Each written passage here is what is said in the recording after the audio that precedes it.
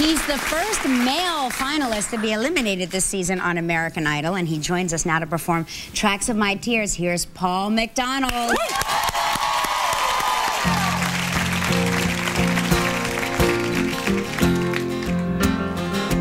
People say I'm the life of the party, 'cause I tell a joke or two. Although I might be laughing loud and hard, deep inside I'm blue. So take a good look at my face. You'll see my smile looks out of place. And if you look closer, it's easy to trace the tracks of my tears. All I need you, yeah, need you. All I need you, come on, baby. Outside, I'm masquerading, yeah, inside, my hope is fading, baby. My smile is my makeup, my Wilson's my breakup with you. Come on, yo. Oh, baby, baby, take a good look at my face. You'll see my smile looks out of place. And if you look closer, it's easy to trace the tracks of my tears. Yeah. People say I'm the life of the party, 'cause I tell a joke or two.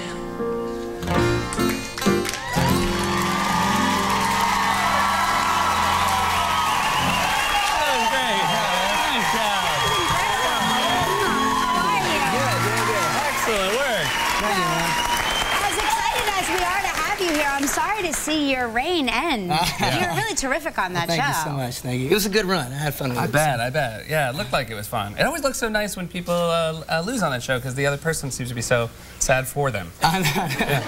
That's true. It is true. It's like, yeah, it's very nice. Oh, man. Yeah, this group actually seems even more cohesive than the past groups. You must all love each other. It's a good group. It's a good group of folks. You know, we've become a family over the past few months, so everyone's supportive, and we're all kind of diverse and unique in our own right. So if one goes, and it's like, you know, we can do our own thing, and so it's fun. Had you ever auditioned for it before? No, I'd never auditioned before. I'd never even really got around to watching it too much. I was too busy touring in my 15-passenger van and trying to make rock and roll music.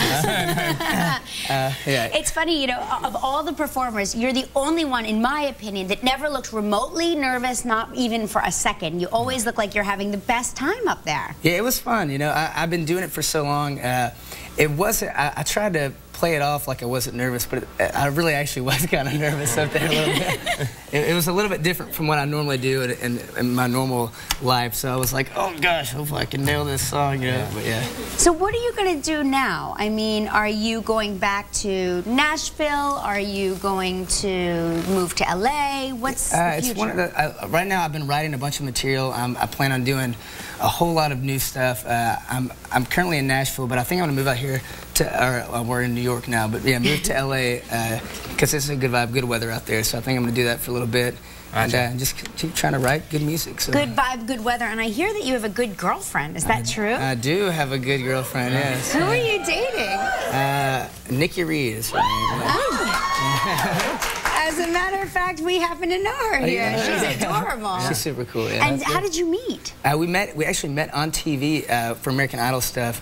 That's how we met. Oh, so it's like normal. It's like, yeah. You and I met on TV. Exactly. Just think about it. I will. It's all up here in my head. It's always on TV.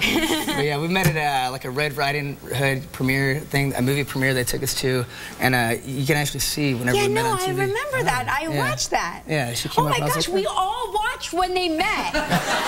I know. The world of TV, it's crazy. That's very exciting. Crazy. I feel like America has a say in everything. Well, we have our queen right on that one. Anyway, Paul, we're excited to have you here. Sorry that you're not there.